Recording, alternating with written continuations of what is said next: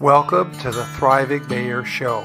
Conversations with people making the biggest difference in the quality of living in our towns and cities, including former and current mayors and other special guests. Each interview features their wisdom, unique perspective, stories, and experiences shared in a casual conversation. Join us and comment on social media as we meet another leader in the life of our urban places. Hello, everyone. It's Michael Hubicki, the host of the Thriving Mayor Show, and it's October 6, 2021, episode 34, and I'm extremely fortunate and happy and honored today to have as our special guest author and former City of London, Ontario councillor, Gord Hume. Hello, Gord. How are you today? Good morning, Michael. How are you? Great, great. Thank you very much. So just so everyone knows, this is a pre-recorded session. It's the day after the Canadian federal election. So we're going to chat a little bit about that, but mostly about Gord's city building and leadership experience and knowledge during the show. But definitely want to talk a little bit about the election. The morning after the night before. Exactly. We've seen many, many of those. Yes. Yeah. I'll begin this episode by honoring the land and the Indigenous peoples who've lived here from the beginning.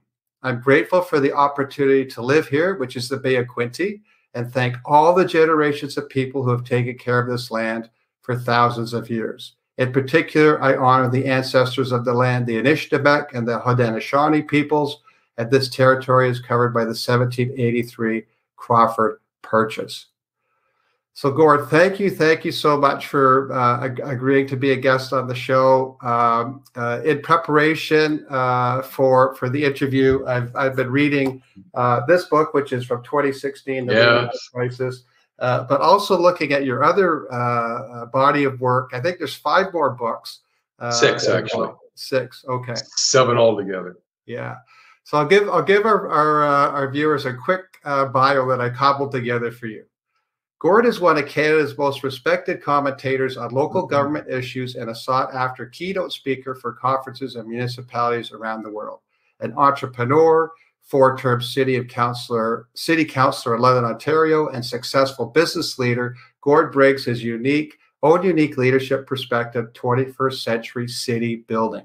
He's the author of 7 books on building great communities, and has been a keynote speaker in Europe, United States, New Zealand, Korea, and across Canada. On today's show, we're going to chat about 3 emerging issues that will influence government leadership in the future: the lack of municipal recognition by federal constitution and government, problem of lack of taxation for cities, and the need to reform governance models for cities. So Gord is the 5th author on the Thriving Mayor Show, and has an immense wealth of knowledge and experience about town building and municipal government. Gord, any surprises in last night's federal election? I was actually on the record, Michael, well in advance of saying it was going to be an echo parliament. By that I meant the same thing, and that's exactly what has happened. Yeah. I have not yet figured out any winners from last night's election at all. I don't think any of the leaders particularly won or distinguished themselves. Yeah. I don't think any of the parties particularly achieved anything very momentous. Obviously, you congratulate the local candidates, and I've been there. And anytime you win an election, it's a great thing, and God bless. But elections are so brutal these days. It's just an awful experience. Yeah. But overall for Canada, I am not seeing any particular changes or big differences coming or major policy initiatives. I'm concerned that once again we are treading water in Canada. I'm very concerned about how we move this country forward in how we support innovation, how we support creativity, how we encourage entrepreneurship. And a lot of that starts at the local level, but it needs that federal support. It needs that umbrella as a nation to move ahead on those things. And I'm still not seeing that, Michael, and that disappoints me greatly. Yeah, me too. And so well said. Thank you very much for that. And it's, but in your book, you're very, very clear that that things happen at the municipal level. Things happen with strong, visionary, magnetic municipal leadership, and that's what we want to talk about today. And that it's from the bottom up, the grassroots up, where we could really start to create some momentum, which we're already creating in our communities, but to continue to do that.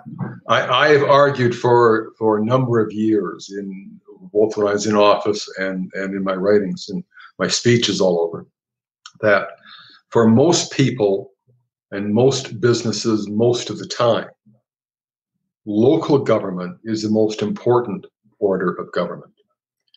And people are always quite shocked by that until I start to think it through. And certainly my friends in the federal and provincial governments get snarly with me when I tell them that. But I believe it to be true. I think it's the reality. Yeah. When you look at the importance of local government, what we do at the local level, the environment that we set, the conditions that we have, and this is what local mayors and councillors do. And that is what creates the foundation, the support for this entrepreneurial spirit. Yeah. But again, as a nation, we are not doing that energetically and forcefully. And again, with this pablum, government and parliament that we have apparently elected again, I'm just not seeing anybody really striding forward and saying, this is what we have to do. This is how we're going to move it. Let's get on with it.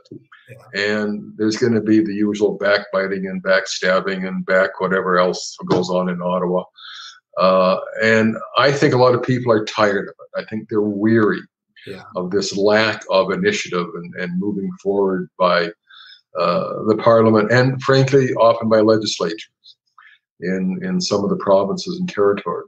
Yeah. And I think people in Canada want to get on. I think they're hungry for entrepreneurial spirits. I think they're hungry for accomplishments. I think they want to support their local business people and union leaders and all the smart entrepreneurs who want to move on and get forward. And sometimes there's reluctance to do that. And sometimes there isn't the environment in which to do that. Mm-hmm. And those are some of the obstacles we have to overcome. Yeah, yeah. So true. So changing gears a little bit, Gord, visiting your website, which is gordhume.com, you've got a whole bunch of photos that scroll across the top. And you have done a ton of travel. Yes, I have. And some really, really interesting places: the Great Wall of China, into Korea, all the Pacific, Asia Pacific, North America, Europe. What was your favorite place to go as a tourist?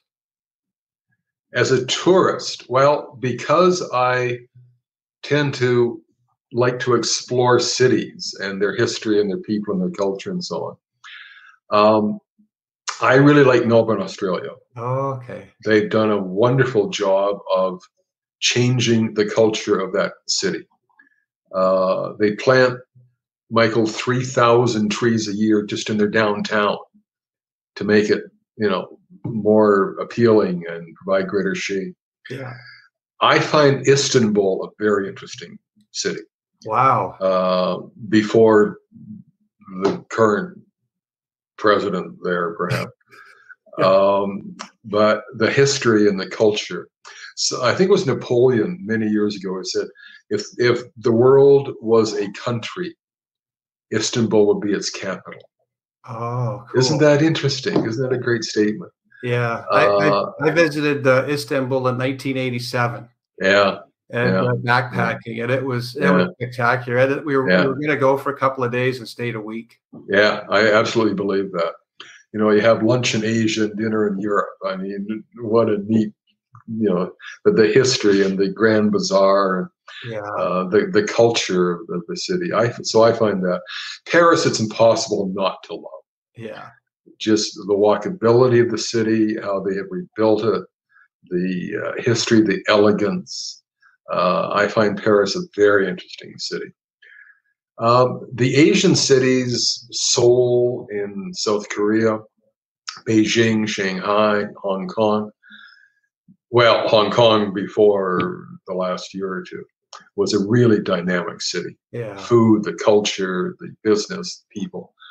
Beijing is fascinating to me. When I was there a few years ago, they were starting to build, I think it was their 8th ring road.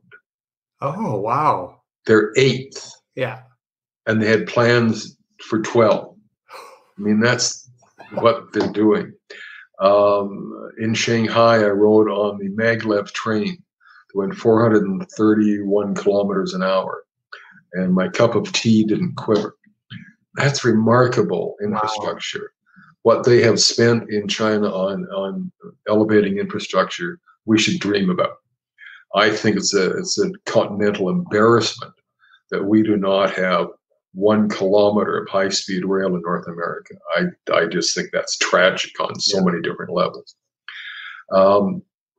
Taking the political thing out of it, with China, you have to admire what they have done as a nation in building their infrastructure, beautiful airports, modern highways, high-speed rail. So there are a lot of things that I like about China, I like about Asia. I found Thailand interesting. A lot of problems in Thailand. There are some endemic problems in Thailand that they have to finish. I like New Zealand a lot. Auckland, a friend of mine was helping to rejuvenate the city. So I gave a speech at City Hall a few years ago, and they've done some very interesting neighborhoods and rebuilding their cities and so on. So those are some of the places that I like. Yeah, outstanding. And Gord, where did you grow up? And I grew up in Saskatoon. Saskatoon. Yeah, Saskatchewan. Yeah, okay. My parents and grandparents were prairie settlers many years ago. My grandfather was a veterinarian, who of course went bankrupt in the Depression in Saskatchewan in the 30s. Wow. Sold the last cow on the farm, apparently, and that paid for my father's tuition to normal school, which is what they called teachers' college in those days. Okay. And he spent then his career in education. And I grew up in Saskatoon. Yeah. And back in those days, did you know that you were going to be getting so involved in politics? And do you know, I did. I was taking political science in university and got very lucky. A local radio station hired me. Well, didn't hire me. They didn't pay me for the summer, but let me be, I guess, an intern is what we call it today. They really liked what I was doing over the summer. They offered me a job as a reporter that fall. Oh, that's cool. Paying me $65 a week for a lot of hours. Yeah. My ambition was to earn $10,000 in a year. I couldn't imagine how you could spend that much money in your life. I later figured that out, but that's another story. Yeah. Shortly after they hired me in the news department, they assigned me to cover City Hall. Wow. And Saskatoon in those days had a wonderful mayor named Sid Buchwald. It would mean something to people in that area. It wouldn't necessarily mean. He should have been Canada's finance minister. He ran with Lester Pearson and for an MP. And the people didn't vote him in Saskatoon because they wanted to keep him as mayor. Oh. They didn't want to lose him to Ottawa, which was very interesting. And Mr. Buchwald ran a wonderful city hall, city council, very forward thinking. He was into land banking. What year was that, Gord? 68, 9, that sort of thing. Right.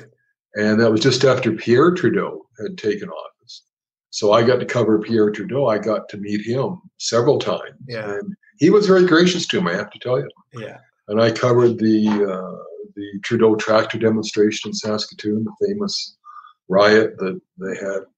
The first political speech I ever covered was Tommy Douglas. Wow. In the 67 Saskatchewan election at the Besborough Hotel.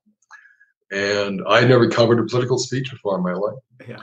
And Tommy Douglas came into the ballroom to the applause. It was jammed to the rafter. Took his wristwatch off, put it on the podium, and for his 1 hour speech, spoke for 59 minutes and 59 seconds without a note. Wow. And had them dancing on the ceiling. That was my first political speech I ever covered. I've never forgotten it. And he and I actually became very good friends. His mother was living in Saskatoon, so whenever he would come in to see her, he would be at the airport. And in those days, party leaders didn't have big entourages. Yeah. And several times I would meet him at the airport for an interview and then drive him to the nursing home. Wow. And say we became friends. Yeah. And many years ago I did a 1 hour special radio show on the Indigenous populations in Saskatchewan and their treatment, and went up to Batoche with the rebellion and so on. And Tommy Douglas gave me an interview about the treatment of the Canadian Indian. That's what they were called in those days. Yeah. Yeah. And I've never forgotten the line. And I started my program off with it. He said, "The treatment of the Canadian Indian is the blackest page in Canadian history." Never forgotten the line. And that's how I started the radio program. So that was my background in broadcasting and getting started. That wasn't all in 1 year, 1 summer though, was it? No. That was over 2 or 3 years. Okay. And, wow, what an indoctrination. Well, it really was, because I think that fall we had a Saskatchewan election, and then I think we had a federal election, and I'm getting to cover these things and talk to prime ministers and premiers, and it was a lot different from what my political science professor was trying to tell me. Oh, so yeah. That's how my background was. That would have been a great thesis or a practicum topic. For a master's degree in poli-sci. But and so what was the pivotal point or a role model that kind of launched you into municipal politics? Well, I had always remembered Saskatoon City Council and City Hall and Mayor Buckle. And I always had a great interest in local government. Just when I was in business, I was president of some radio stations and so on. And in London, I was living here for a number of years, and finally realized I didn't like how City Council was operating my city. And I figured I could do one of three things. I could bitch about it, I could do nothing, or I could do something about it. Or move. Well, it seemed extreme to me, but yes. So I made a decision to run for City Council. Wow, that's awesome. And didn't know what I was doing, had no idea. And to the shock and horror of many people, I got elected. And I got elected 4 times in London. And like to think that I left a better city than when I started. Yeah. I was pretty involved in the library system, for example. That was a wonderful pet project of mine. I think public libraries are one of the best things city councils can do to spend tax dollars. So I was able to kind of drive a major upgrade and renovation of the library system, which frankly needed it at that time. And then I came up with an idea for building a new central library in London, which involved buying a former Bay store downtown that was vacant. Yeah. And we bought it and turned it into a new central library, which has been a fabulous success. Beautiful. Yeah. So your firm right now is called Hume Communication, and I'm wondering your first or your councillor campaigning, and is that sort of where the communication part of it started? And obviously, you got to be a great communicator to be a politician. But so what's the tie-in with politics and then your craft now? I actually started the company in the 1980s as a consulting firm. And that's what I was doing to help other corporations. Right. So I'd like to say that it was some deep, dark political thing, but no, it was just blind, dumb luck. Oh, so take us back to your first campaign. You said you didn't Didn't have a clue what I was doing. And because I had moved to London several years before that, I didn't have local family. I didn't have, the high school network that most people do. I was just kind of out on my own, and people started coming to me. And I built a kind of a network, and then realized that, gee, you got to do more than put a couple of signs up and print a brochure. You actually got to get out and hand them out. So I started knocking on doors, and that was a great revelation, because I don't know, Mike, if you ever knocked on doors in the campaign or not. But no. You should do it sometime. It's an experience. You learn to put one foot on the screen door, so that when the crazed dog inside comes charging through the hallway to bite your butt off, you can hold it. You learn to be discreet when people are answering the door, because they are not necessarily expecting visitors at that time. And you learn how exhausting campaigns are. Climbing all the stairs and pounding the streets and walking from door to door, doing waving at intersections and all the idiot things you say, I'll never do that. You do. And you build a support group with you. And I led the polls in my ward in that election. Wow, congratulations. So it wasn't a close election then? Your result, Oh, it was close. Oh, was it? But I led. I won. At the end of the day, that's all that mattered. But there were 9 people running in the ward.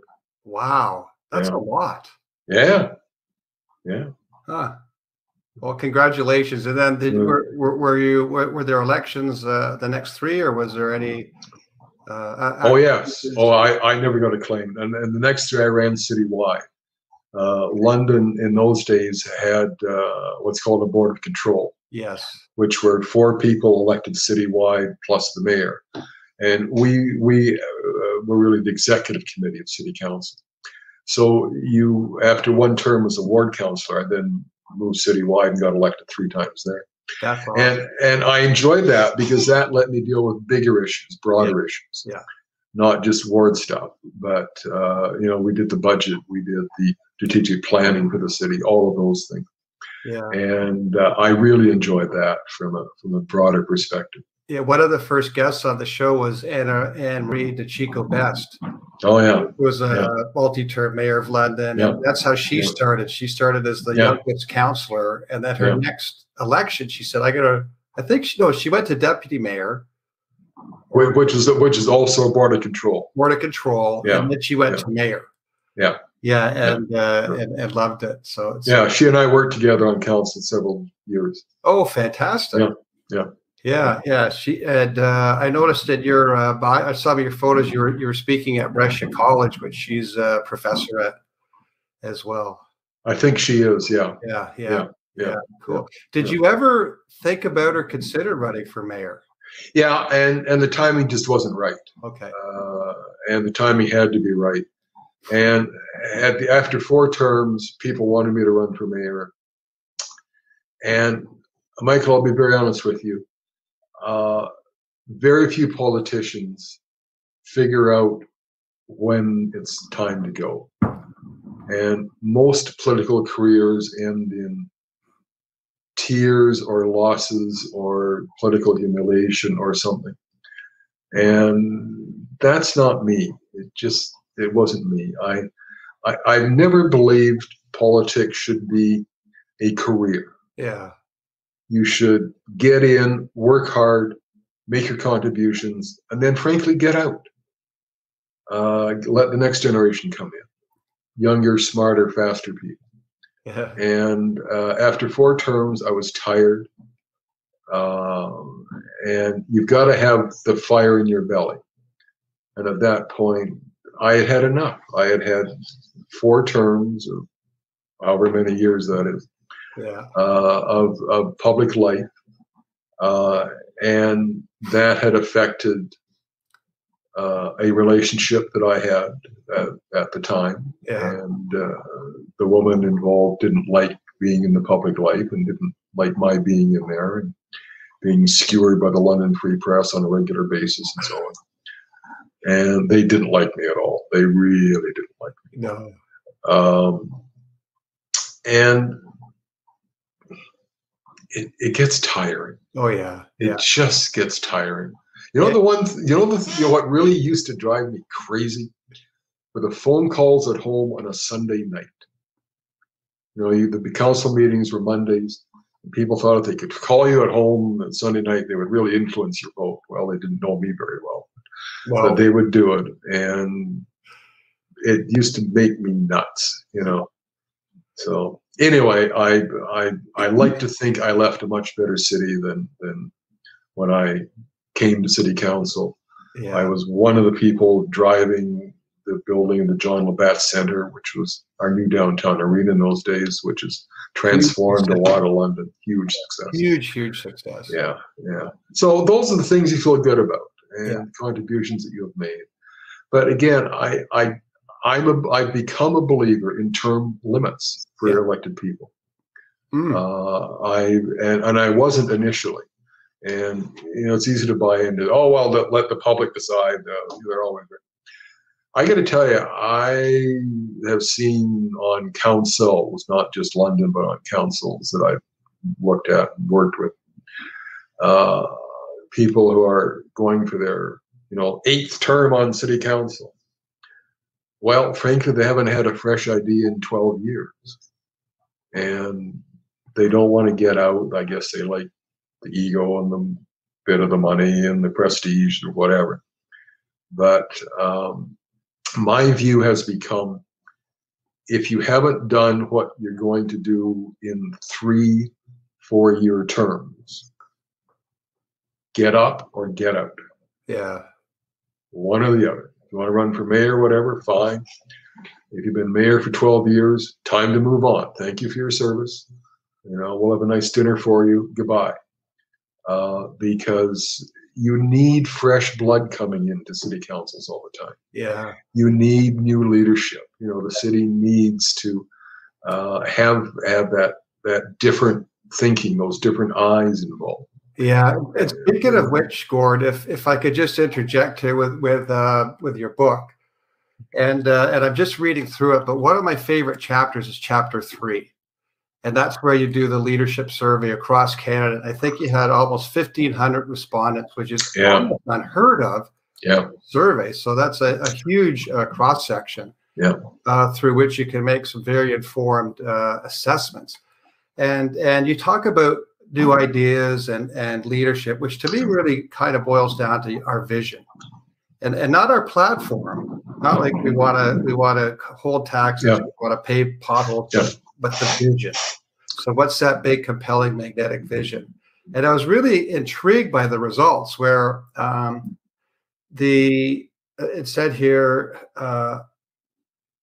rank ethics and vision as the 2 most important leadership qualities, yet rank the top 2 leadership challenges as vision and decisiveness. Yeah.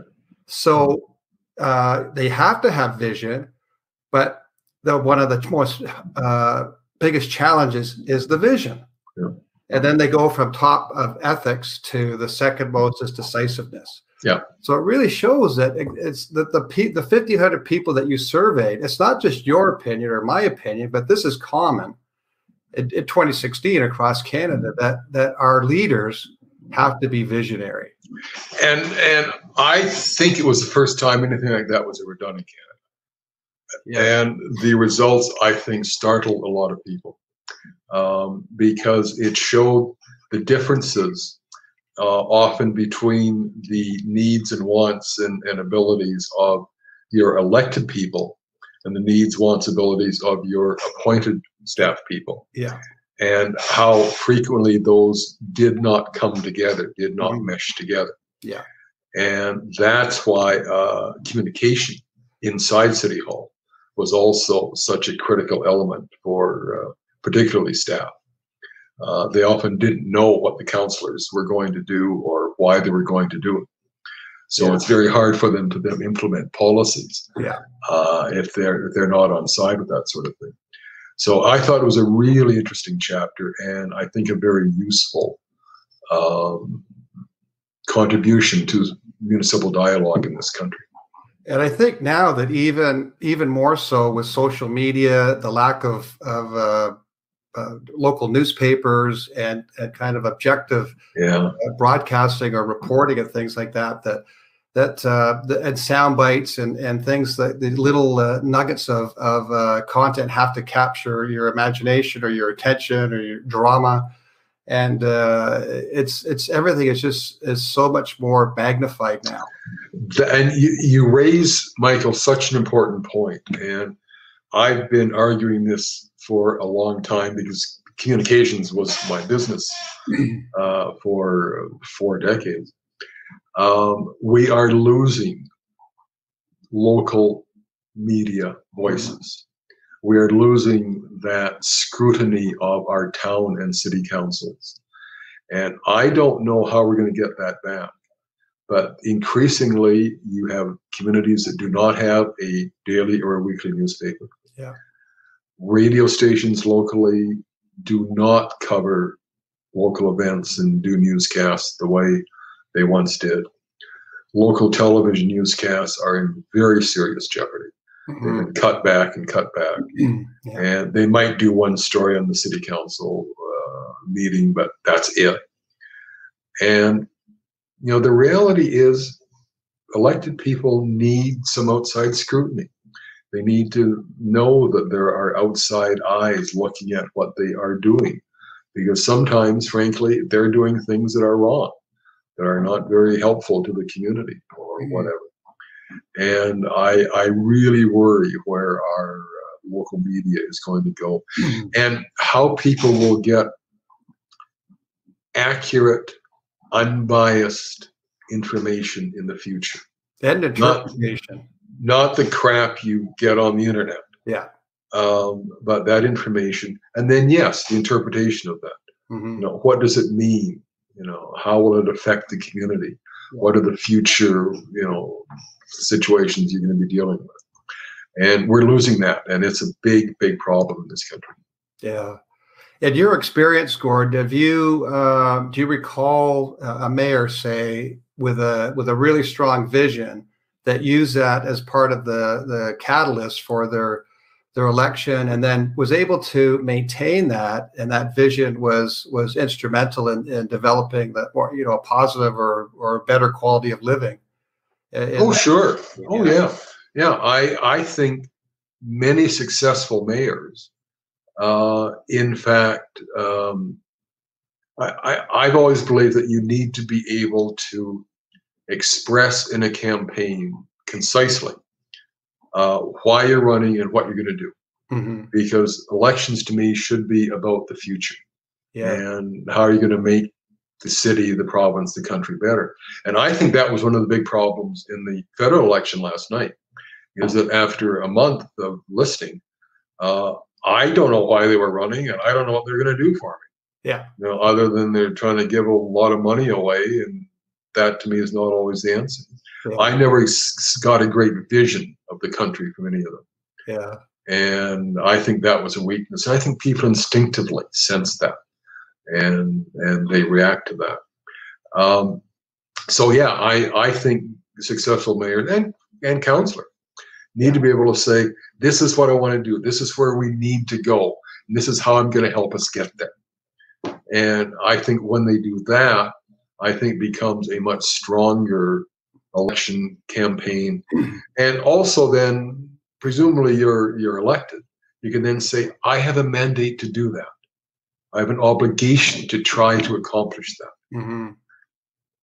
Instead of all this wishy-washy, oh, well, I don't know, maybe we should, but there's decisiveness, right? Decisiveness. You don't have that vision to be your benchmark, your ruler, not ruler in dictator, but to measure your success. But also the other thing on that, I would argue, is we also need to think bigger thoughts in local government. Too often we get caught up in, do we need the garbage collected every 7th day or every 8th day? Well, let's move on. We can figure that out. That's why you have smart staff. I have always believed that you need a greater vision. And you need to talk about bigger issues. This is why I get so frustrated with local government in this country, because they all sit around the bar at their conferences. I've been there, trust me, and bitch about how they don't have enough taxation authority and how they can't raise enough money. And they're right, but then they don't do anything about it. Yeah. They don't make it election issues. They don't, in a federal election, they don't, get the candidates in front of them at City Hall and line them up and say, this is the problem. What are you going to do about it? How are you going to help us fix this? Yeah. This is why I keep arguing that the way we finance local governments these days is inadequate, always has been, and always will be. The property tax system is not the way to fund thriving, creative, prosperous cities. It just can't be done. So we need to change the tax system. We need to change the relationship between federal and provincial and municipal governments. We need to change that provincial conflict, paternalistic viewpoint of how to deal with towns and cities, which just drives me crazy. Yeah. And that goes back to the NA Act, the Constitution, where it said municipalities got 7 words, count them, 7 words, which basically said, provinces, you get the cities. Good luck. Didn't see it quite that way, but that was, But in those days, 150 years ago, what were cities? Yeah. A couple of thousand smelly guys in beaver pelts sitting around having a drink. Who mattered? Yeah. Nowadays, I can make a pretty good argument that of all the westernized nations, Canada's treatment by its federal government of municipalities is arguably the worst. We don't provide adequate, sufficient, or regular funding to cities because the feds hide behind the province, saying, oh no, it's your responsibility. The province, one of the great phrases that makes me bang my head into the nearest wall is when provincial government or ministers come along and say, we just want to be your partners. Bang, because no, you don't. Yeah. You don't care about city. Yeah. And it's only when you get, for example, in Alberta, Calgary and Edmonton working together that they got a charter. When you get the city of Toronto in Ontario demanding and finally getting a little bit more power than other cities have. But then what about Ottawa, Hamilton, London? Why aren't they entitled to those kinds of things? Yeah. Yeah. But so people say to me when I give my speeches and so on, if you can't finance through property tax, how are you going to do it? And to me, the answer is very simple: consumption tax. And in one of my books, Taking Back Our Cities, I think, Paul Martin and Paul was very gracious to me with long talks. And he agrees that municipalities need better federal funding. Yeah. But he also made the point that that can be done by the provinces without having a big constitutional battle. Because the last thing you want to do in Canada is open a constitutional battle. Yeah. And we actually have an example now. Saskatchewan in 2011 became the first province to share 1 cent of its sales tax with its municipalities. Wow. So it can be done. The other provinces just haven't had the courage or the vision to do it, but it can be done. And Saskatchewan, my home province, God bless it, was the first to come up with that.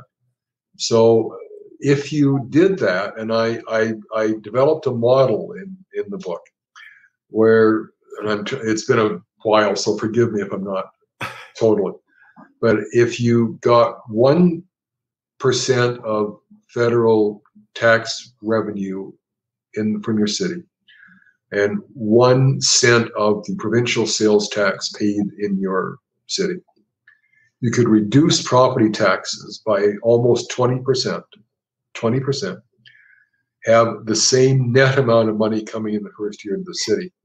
And then presumably consumption taxes would simply grow as they tend to in the future with people spending money. Yeah. And that's the model. Yeah. And it makes all kinds of sense, but nobody's got the courage to really push it forward. But to me, that's a kind of big idea we should be talking about in local elections that we are not. Yeah. So then, Gord, would the impetus for moving that forward fall on local municipal governments, or like who has to champion that? I think local governments have to champion it because they're the ones who will ultimately benefit, and they're the ones to whom it is most directly impacted. The provinces won't do it because the provinces just look down on towns and cities. They are third-rate bothers. I mean, what municipal affairs minister in a province has ever risen to success? You know, it's a bad portfolio. The feds, I'm trying to remember, I have a vague recollection in the late 60s, early 70s, there actually was a federal ministry of urban affairs or something like that. Oh, sounds familiar, yeah. Yeah, but it didn't last. So the feds had really nothing to do. Well, CMHC as well. I don't know if that's. Yeah, but the problem is the feds tend to only do infrastructure projects when it's good for them, not when it's good for municipalities. And then they come barreling along in a panic, throwing billions of dollars around, but saying, in a phrase that is terrifying to me, we need shovel-ready projects. Yeah. Which is why a few years ago we ended up building gazebos in backyards instead of bridges across rivers. And also, I disagree with the definition of infrastructure today. I have a new definition, and I think it's a better one. We tend to think of infrastructure only as the hard assets. Roads, bridges, that sort of thing. Yeah.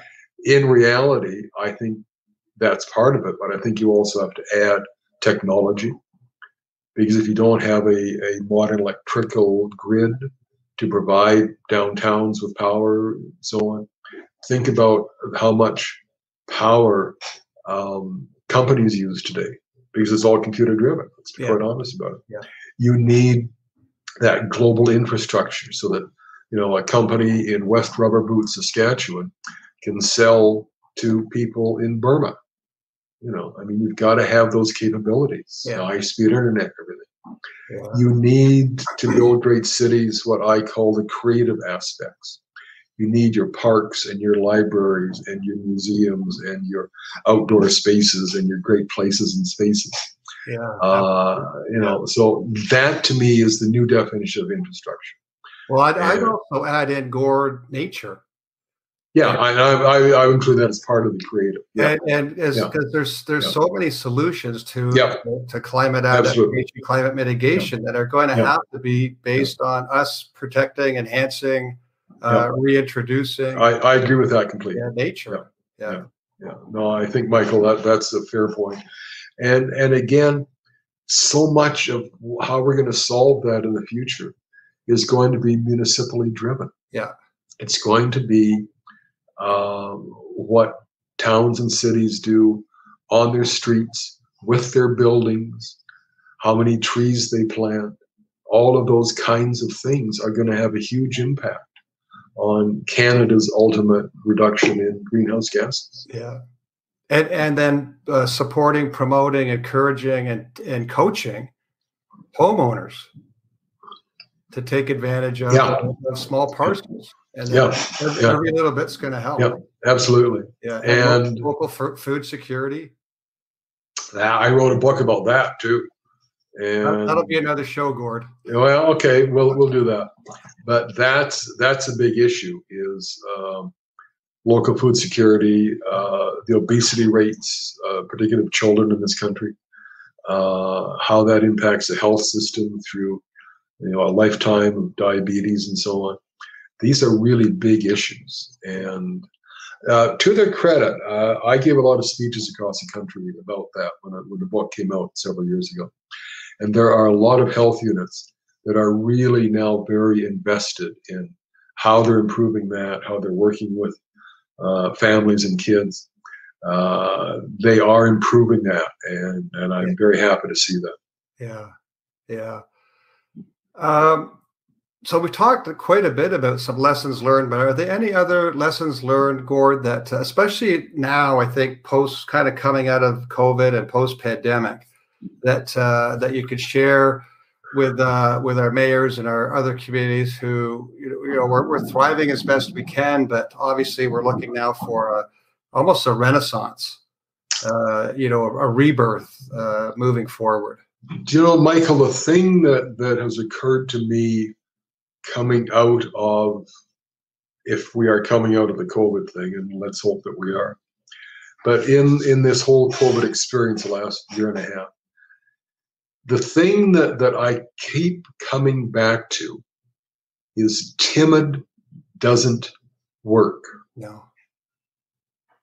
And you see it in communities where they kind of say, well, maybe you shouldn't go there, and maybe we should have masks and so on. Remember, it was a year and a half ago.